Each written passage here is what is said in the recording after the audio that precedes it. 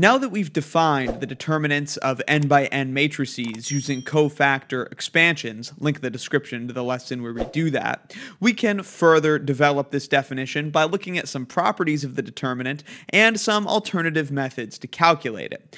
Today, we'll be looking at the special case of triangular and diagonal matrices and how our definition of the determinant leads to a pretty nice, easy calculation for these matrices. Here is the theorem. We will use this when we talk about finding determinants using row operations, but for now, let's just read through this.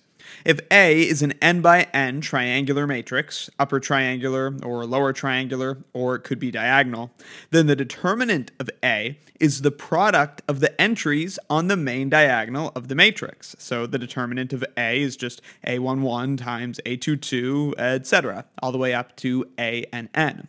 I'm not going to do a rigorous proof of this theorem today, but we will see why it's true with a general example of 4x4 matrices. Make sure you remember your terms. What we have here is just a normal matrix, but if all of the terms below the main diagonal were zeros, that would be an upper triangular matrix. And if all of the terms above the main diagonal were zeros, then that would be a lower triangular matrix. And of course, if everything's zero except for the entries on the main diagonal, then that is a diagonal matrix. We'll do some examples applying this theorem to triangular matrices in a minute, but let's first see why it's true.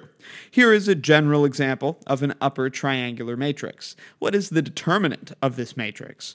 Well, we could calculate it using the cofactor expansion of any row or column. This bottom row has all zeros except for the last entry, so that'll be easy. Let's do the cofactor expansion of that row. Then the determinant will be this first entry, 0, times the determinant of this minor matrix, and that's just going to be 0. It will be similar for this entry, 0, similar for this entry, 0, and then finally the only non-zero term will be this entry multiplied by the determinant of this sub-matrix, and that's what you see here.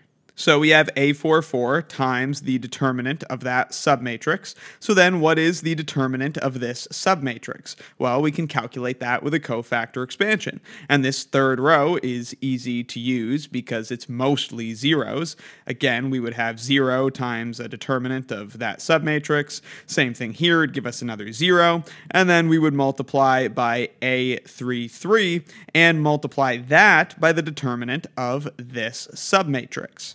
Now we have A44 times A33, both parts of the main diagonal, and that's getting multiplied by the determinant of this matrix. We can continue the cofactor expansion. We'll use this row since it has a 0. The 0 is just going to give us a 0, and then we need to multiply by A22 times the determinant of this submatrix. That's just the determinant of a single entry, and the determinant of that, by definition, is just that entry. So by applying the cofactor expansion definition of the determinant to this matrix, we find that its determinant is A44 times A33 times A22 times A11. It's just the product of the entries on the main diagonal. Pretty nice. And here is more or less the same exact process written out for a lower triangular matrix. In this case, we use a cofactor expansion of the top row because that's the one with the most zeros, and this proceeds in very much the same way. As you can see, the only entries that actually come into the computation here end up being the entries that are on the main diagonal. So if we consider just a diagonal matrix that has zeros outside of the diagonal, well, the computation is still going to be the same as these because the only entries that affect the computation are those on the diagonal. So if we turn everything else to zeros to make it just a diagonal matrix, well, we're still going to get the same thing. So for a diagonal matrix, this still applies. Its determinant is just the product of the entries on the main diagonal. Let's do some examples. These exercises are from Howard Anton's Linear Algebra text. Link in the description if you're interested in that. We're just asked to evaluate the determinant of the given matrix by inspection, which means it's really easy. You can pretty much just look and calculate it in your head because these are triangular matrices, so we can apply the theorem that we just learned. Here's problem 27. It's a diagonal matrix. Its determinant is just the product of the entries along its diagonal. We'll use some sloppy notation here and just write det for determinant, I won't bother with names. We don't have a ton of space here.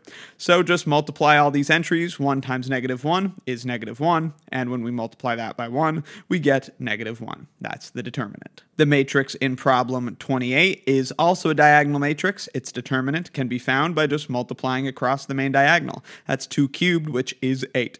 29, we have a lower triangular matrix. Its determinant can be found by just multiplying across the main diagonal.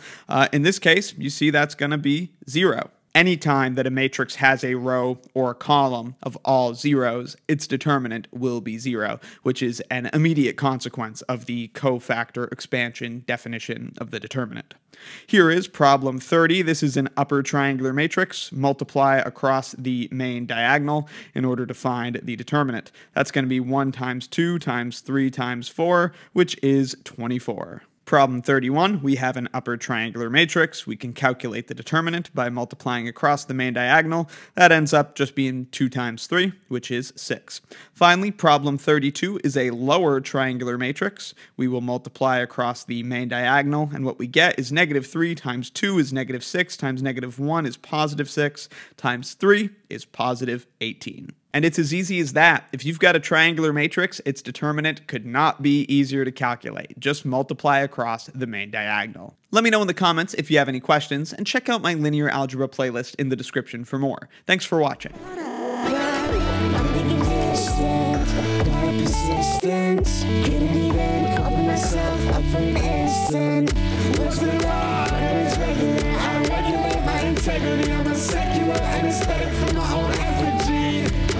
Try just to be regular.